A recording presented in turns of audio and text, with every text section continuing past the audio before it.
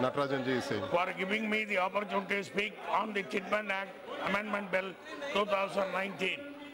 I appreciate the intention of the bill to bring more regularity mechanism to the chit fund sector, but sad to say that the bill is with a lot of loopholes.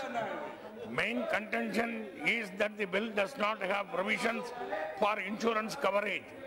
I remind you the case of Sarada chit fund scandal that duped over 1.7 million depositors before it collapsed in April 2013.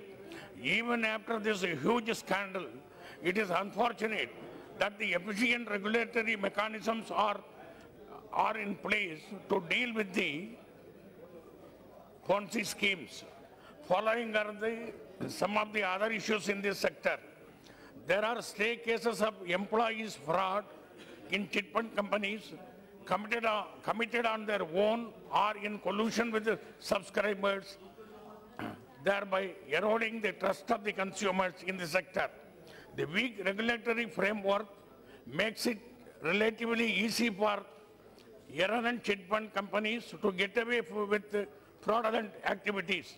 At times, the foreman also disappears with the corpse fund, leaving the subscribers with no clue about the future continuance of the fund.